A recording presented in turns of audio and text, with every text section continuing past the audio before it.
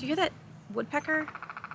It's loud as hell. It's bright as shit out here today too. Hello you guys, I'm back with another review on the Evenflo 360 Gold Revolve. This time I'm going to review the Slim. I am a huge fan of the Evenflo Revolve 360. I've loved it since I bought it. I did a review and I'll put like a card here if you are interested in the Evenflo Revolve 360. I did have a larger SUV at that time, like a mid-size SUV, and I have since downsized my vehicle. And I even said in that video, like, if you have a smaller car, this might not be the seat for you. And I would have made it work because I love the car seat so much. I would have made it work except for the base was rubbing on the door of my car. I was afraid it was going to damage my new car's door permanently. So I tried putting it in the middle and then it just kind of like encroached on all of the seats, and I have 3 kids in the back sometimes. So I literally just learned that there was an Evenflo Revolve Slim.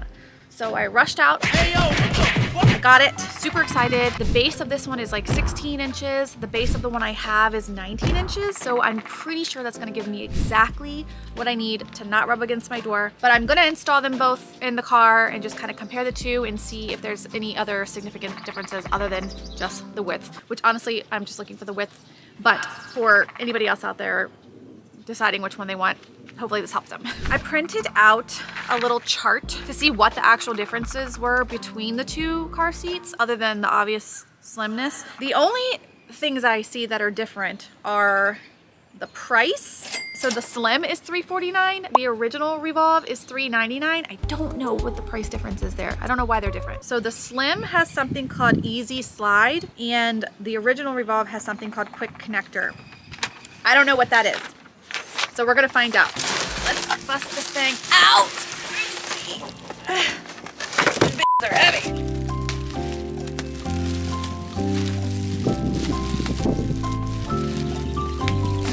Here are the two seats side by side. As you can see, this one is very much wider across the top and the base is so much smaller. So much smaller. Let's see without the seats real quick. Wow, yeah, okay.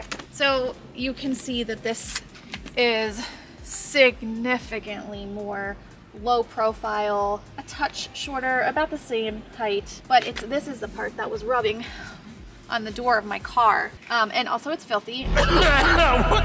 This already looks a lot smaller. Other than that, everything looks exactly the same. This might just be a touch deeper. This looks like it might be raised up just a hair. This one I think is like 29 pounds. This one feels just a little bit lighter, but like barely. Not that you're usually carrying these around by any means.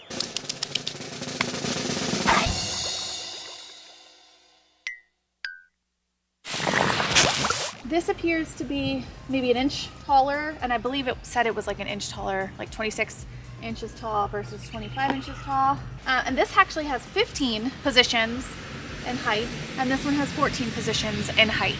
Is my neighbor probably laughing at me? I'm gonna rip this off. This is all the baby stuff that I don't need because I don't have a baby. My kid's 3, but I love this car seat so much. I love that if we're going on a long drive, I can turn it around and he can rear face and sleep on a long car ride, or if he just falls asleep, we can rear face him to comfortably sleep. And obviously, just being able to put your kid in straight into the car instead of banging their head trying to get them in the old-fashioned way.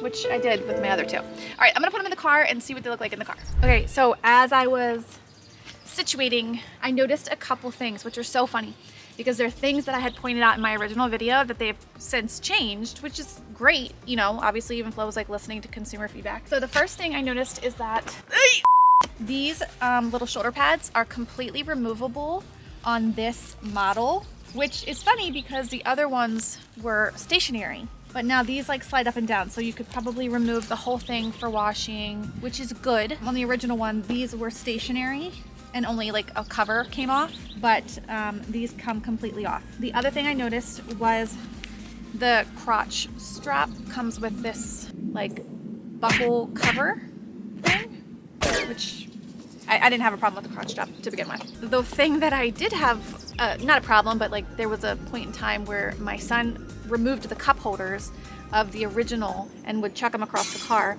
These now have a release button to remove this. This is actually the cup holder. So I just thought that was kind of funny. None of them, in my opinion, are game changers. As far as I know, maybe the new 360s that they're manufacturing actually have these updates. I have no clue. Just my model didn't. So these are the old school latch things, and this is the slim. It doesn't matter because I'm not going to use this anyway. I'm going to use the seatbelt method. These are a pain in the ass, honestly. Boom! The old seat has the kind you just like push a button, and I'll show you that in a second. They're way nicer. Yeah, these are super annoying, but maybe that's why it's $20 cheaper. I don't know. The old style here has this kind where you pull this and it unlatches, and you have this little doodad. Bottom line, it fits in the vehicle the same as the other one. It's just as tall, so you're not really saving any distance when you turn it around or when you spin it. It's definitely slimmer. It definitely doesn't encroach as much on the middle seat if you're trying to sit 3 kids across, or even more than one car seat across the back. It's definitely going to save you a lot of space. Like I said, here was like this white spot right here was where this word was like rubbing against here, and it was all indented, and now I can stick my whole hand in between when the door is shut. So it was a win for me. I don't see why you wouldn't just buy the slim, even if you were looking, you know, you had the space and you didn't really need the bigger size, except for the latch. If you plan on using the latch, which they don't really recommend anyway, they recommend using the seatbelt because then you never have to take the base off. If you use the seatbelt, you can rear face and forward face and you never have to take the base off. If you use the latch, you can only use the latch rear facing, and then you'll have to reconfigure it when you decide to forward face. So final thoughts between the two: unless you have a large SUV, only one kid, or you're planning on getting the extended 360, I would just buy the slim, because it has everything that the 360 has, minus the convenience of the latch system being the manual style instead of like that automated style. But the slim is going to give you all the features of the original 360, plus a couple new aspects like removing the shoulder straps, the cup holders being locked in, and you get a 15 height instead of a 14 height. But unless you're looking to rear face for that up, you know, I think it's like, I don't know what the extended was, whatever the extend gets you, like maybe 10 more pounds or something rear facing, then I would go the slim, because it just is, the base is just so much smaller. It's just a much lower profile seat, and the encroachment onto any seats next to it is so much more minimal. I think it was like 4 inches.